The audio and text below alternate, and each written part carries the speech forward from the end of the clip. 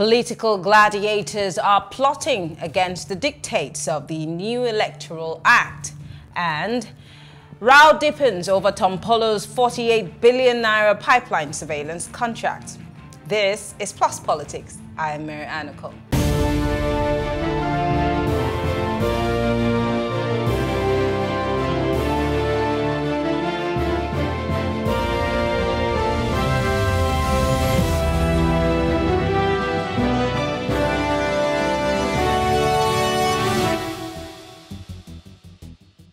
Until the Nigerian political actors resolve to play by the rules, the electoral debacle in the country's democratic system would continue to get worse. This narrow-mindedness played out recently when some National Assembly members, governors and other politicians willingly decided to break the Electoral Act of 2022 by aspiring to be candidates for their political parties in two different positions. Also recall the former resident electoral commissioner, I beg your pardon, in Akwa Ibom State, Mike Igini, had warned that politicians who procured multiple forms were criminals and risked 2 years imprisonment. Well, joining us to break this down is Kunle Lawal. He's the Executive Director of the Electoral College in Nigeria. And of course, Wahab Shittu is joining us via telephone. He's a legal practitioner. Gentlemen, thank you so much for joining us. Thank you. It's a pleasure to be here. Mr. Shittu, can you hear me? Great. All right. Thank you so much for joining us. I'm going to start with you, Kunle. A lot of Nigerians fought for the Electoral Act of 2022 to be amended, even though there had been, of course, some back and forth as to what was in it and what was, taken out of it. But then with what we have, Nigerians would be celebrating that, oh, this might point to a free, fair, credible elections to an extent. But then we've seen this double dipping by certain members of the political class, and this calls to question if the Electoral Act in itself was good enough. I don't see a problem with the Electoral Act. I think where the major problem is that the National Assembly, if I could be quoted, passed a bill that they obviously didn't read. And this goes to the point that first they took out delegates, statutory delegates, which was them, out of the equation. And, going to the president 2 days after he has assented to the bill that you passed to ask for, a re-amendment of that particular bill. And the president, of course, refused to budge. So it's clear that you have a National Assembly that didn't read a bill. So you can find them, of course, within the precipice of trying to truncate the same bill. Now you have a clear act that says you cannot pursue two different political positions in one electoral year. And you have the Senate president, who is actually the highest legislative office, virtually trumping that and breaking the law. And it comes with a 2 years imprisonment clause. And nobody has done anything. They're still trying to fight for their positions. Governor Omahi is one of them. Quite a lot of them around. Akwa too is within the same system. They bought presidential forms and also still got forms for within the legislative house. So it doesn't make sense if you put this bill down and you're the one trying to corrupt it. But of course, because we've not activated the recall system in Nigeria, where people are a little too shy or scared to try to recall their representatives. That's why I think they still sit down, because they do not have immunity. Mr. Shittu, you are obviously an officer of the law. You are a legal practitioner. You would understand this better. One would ask, Kunle is saying that the recall process would also play a part in, reducing the number of people who take advantage of, the Electoral Act of 2022. But what can people do in the interim? We've seen the clear case of Governor Akwa, who's a former minister. We've seen a clear case of the sitting Senate president. We've seen the case of the governor of Cross River State, Benayade. I'm sure there are several other people like this. And the drag between them and their placeholders. What can the law do other than, what the Act is presenting us with? I'd like to know is a law that is designed to regulate the conduct of elections, to ensure the elections are credible, fair, and free. But the law is one thing. The attitude of the political elite is another. So attitude, as they say, is everything. So I think if the Electoral Act will work to the extent that the political elite allows it to work. And this brings us to the issue of rule of law. We must be ready to enforce the provisions of the Electoral Act, no matter who source is guilty. So no matter your status, your standing in the society, all are bound by law. So the political actors must be ready to follow the provisions of the Electoral Act. Otherwise, we should be ready to apply sanctions. So it is important that these provisions in the Electoral Act are only good on paper. What is important is the will of our law enforcement agents to ensure that the provisions are not only implemented, but rigidly enforced. But why would I want to... So there must be a regime... Okay, I'm so sorry to talk of over you. consequences. Yeah. You know? I'm so sorry to talk over you. I wanted you to land before I come in. So how do they enforce it? Because again, it's one thing for me to make a law, and of course it's another for it to be enforced. But why would there be sanctions? Who's going to put those sanctions in place? Is it the same people who are breaking this law? No, you see, INEC is the body charged with the responsibility of supervising our election. When there's any wrongdoing, INEC must furnish the evidence, and then the police and other law enforcement agents must enforce.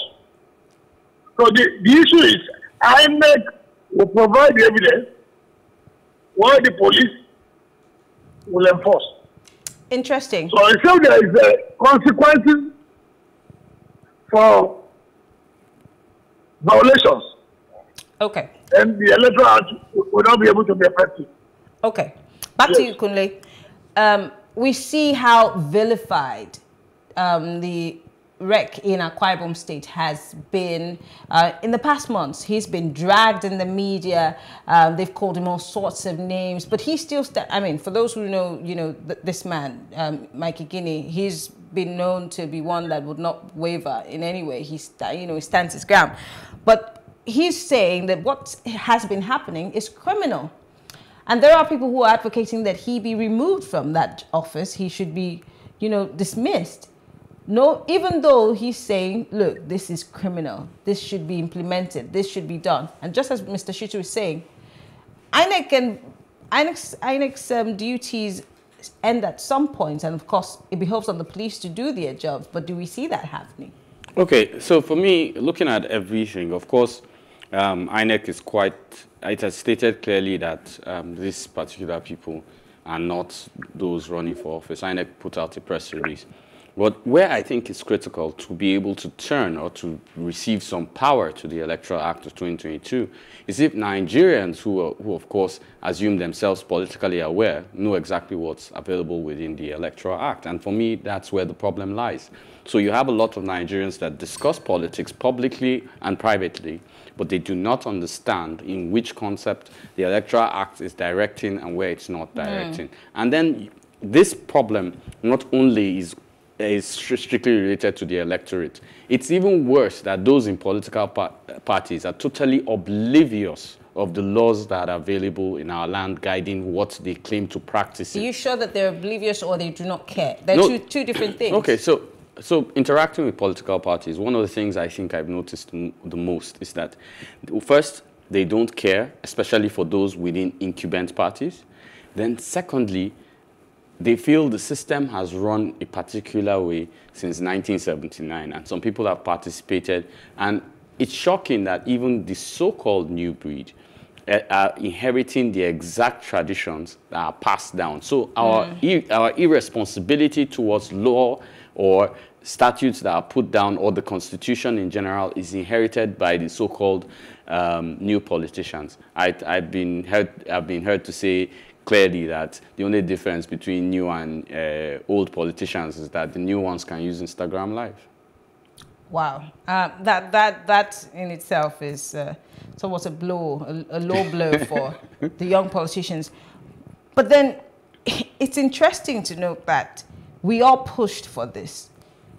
And then you're saying we still didn't even read the text in this particular act that we pushed for to even know if we have a problem. Now, what is most shocking is that the people that passed it didn't read the text. The people that they passed it for haven't read the text. And the people that are supposed to enforce it don't fully understand the text.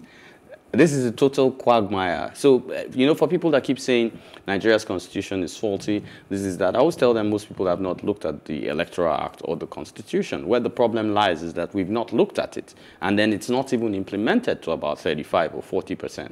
So therein lies the problem in which we have as regards almost everything we do. Mr. Shittu, Kunle is saying that we have too many laws and we barely even understand these laws, let alone pushing for its implementation.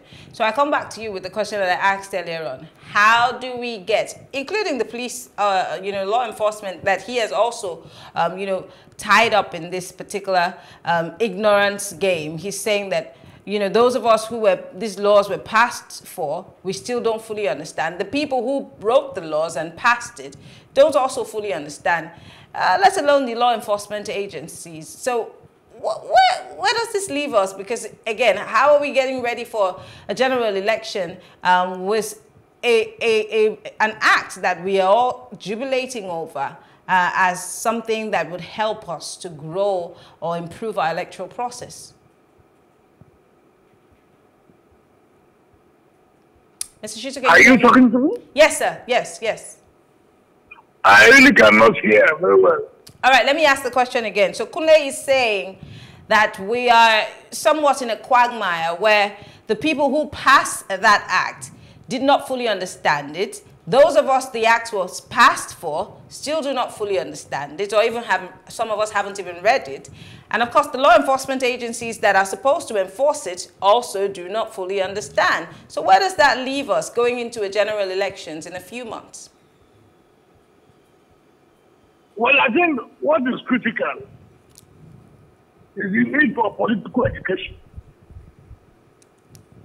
We need to break down the Electoral Act and get those who understand it to really interpret its provision to all, including political actors. So political education is key. And political actors must be ready to play by the rules. I don't think it's fair to say those who promulgated the Electoral Act don't understand the provision. I think they do. I think they are now understanding the provision is one thing. Willingness to abide by the provisions is another. And that is why the issue of enforcement comes in. INEC will play their role. The political actors will play their role. The enforcement agents will play their role. And the public, the members, the electorate must also play their role. I think if all of us are to enforce the provisions to the letter, violations will be rare and minimal. And then politicians will be forced to play by the rules. Interesting. Let me come back to you, Kunle. I wanted to ask him something about the MBA, but I will come back to that. He's talking about education, voter education, civic education, and to be fair to the media, a lot of that is being done. But I always remember that this onus is also on political parties, which, if you ask me, I hardly see them do that. The NOA is another kettle of fish. I never want to mention the NOA because I don't know when they're going to come alive anytime soon, maybe sometime in December. But there is a lot that needs to be done the media is just one part of society. Yes, we're the fourth estate of the realm. We have our job cut out for us. But where does the political party come in? And of course, civil society and people like you, the Electoral College, how do we go above and beyond? Because it's like every election cycle, we have this conversation. So what do we do? Oh, and then it happens again, and we say, oh, well, we tried our best. How can we get above and beyond? So, number one, a democracy cannot function except it has a politically literate population. So for this to work, it's the reason the Electoral College Nigeria exists. We've gone down, we are not even playing grassroots, we are going back age-wise, going back to kids and trying to educate them with, a little teeny book on the Constitution, your rights as a Nigerian, what the tiers of government do, what the fourth estate is supposed to do. I'll be honest, in Nigeria, a lot of us do not even understand what exactly goes on, and I'll give an example. So we're in Etiosa LGA right now. Most people are not aware that federal government has allocation to Etiosa for a month. Every month, a particular amount is sent. Now, the exact particular amount that is sent, Etiosa residents do not know. And we feel from these little levels, then you can go up to the bigger things. You don't start with the Electoral Act, which is quite complicated. The first thing we need people to understand, number one, your local government chairmen do not have immunity. Then, start to influence. Then they start to ask, okay, so they don't have immunity. How much is coming to Etiosa? Then I'll tell you 405 million comes to Etiosa every month.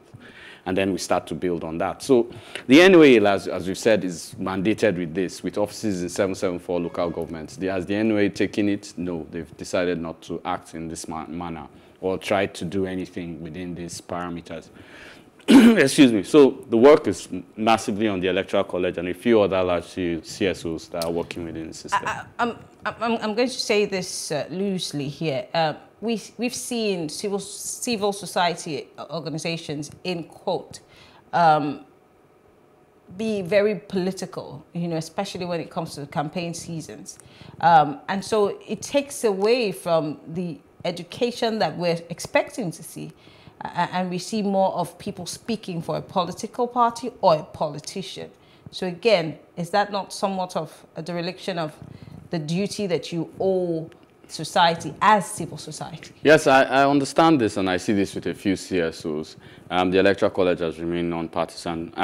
If you check my public opinions, I've refused to mention anything, and I've stated clearly, I personally will speak for the Electoral College Nigeria.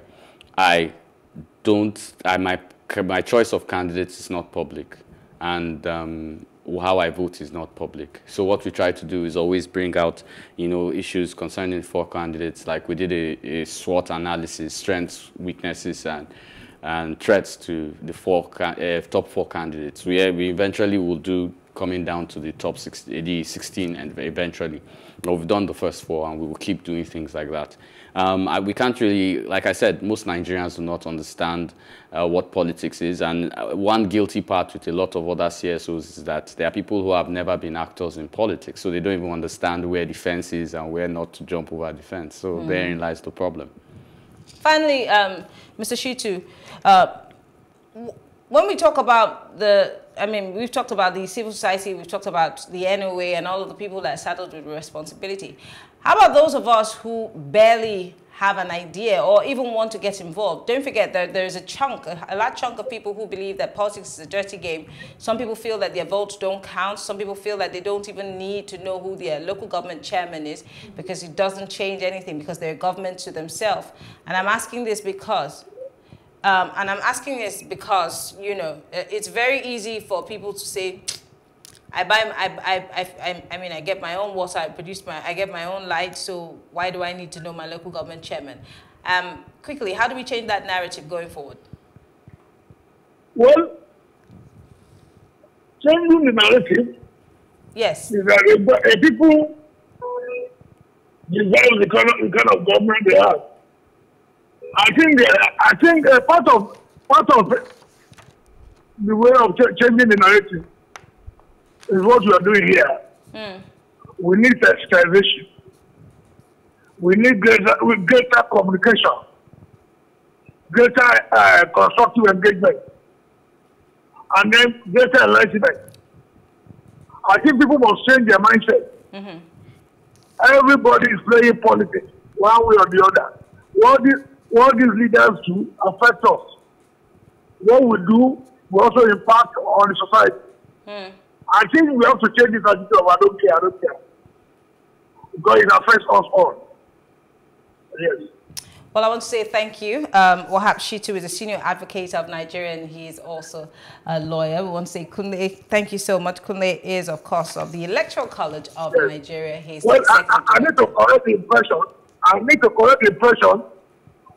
I'm shortlisted as a SAN. Oh, you're not a SAN yet? I'm not a SAN. Oh, okay. So you're a SAN in waiting? Yeah, well, I've been called for a interview. I've not been selected yet. Okay. So pray for me. Okay. Thank you so much, Mr. Shittu. Thank you so much, Kunle, for being part of the conversation. All right, we'll take a quick break, and when we come back, we'll be talking about the 40 billion naira pipeline contract that was given to Tom Polo, and of course, the row that he has brought across the country. Stay with us.